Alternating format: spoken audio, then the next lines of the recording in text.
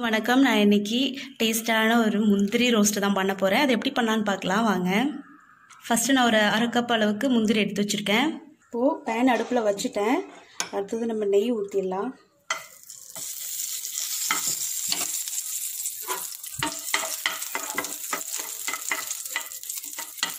நெய் கொஞ்சம் உருகினா தான் நம்ம இது போட முடியும். இப்போ நம்ம முந்திரி போட்டுடலாம்.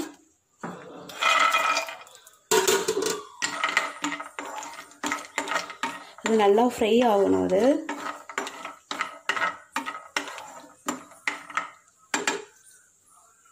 இப்போது நல்லாவே ஃப்ரை ஆகிடுச்சு. மிளகாத்தூள் போட்டுக்கோங்க. நெக்ஸ்ட்டு வறுத்த சீரகத்தூள் இருக்குல்ல, நல்ல சீரகம் இருக்கு இல்லையா, அது வந்து வறுத்தது நான் ஒரு 1/4 ஸ்பூன் போட்டுறேன். அதோட ஃப்ளேவரே ஒரு மாதிரி நல்லா டேஸ்ட்டாக இருக்கும். ஸோ அவ்வளோதான். அதை நல்லா கிண்டி விட்டுடுவோம். இதை ஆஃப் பண்ணிடலாம் ஃபஸ்ட்டு நம்ம. இப்போது இதில் கருவேப்பிலை கொஞ்சம் போட்டுக்கோங்க. பெப்பர் வந்து ஒரு 2 சிட்டிகை அளவு போட்டுக்கோங்க. அவ்வளோதான். நம்ம எடுத்துடலாம் இதை.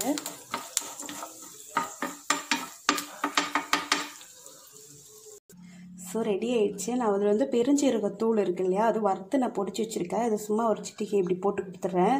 அந்த ஃப்ளேவருக்காக தான். இதில் கொஞ்சமாக உப்பு தூவிக்கோங்க. இந்த மாதிரி தூவி விட்டுக்கோங்க.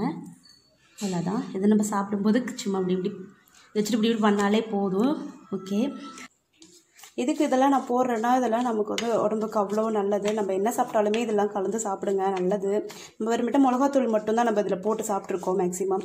ஸோ அது மட்டும் இல்லாமல் இந்த மாதிரி ட்ரை பண்ணி பாருங்கள். கண்டிப்பாக உங்களுக்கு பிடிக்கும். அந்த டேஸ்ட் எனக்கு பிடிக்கும்.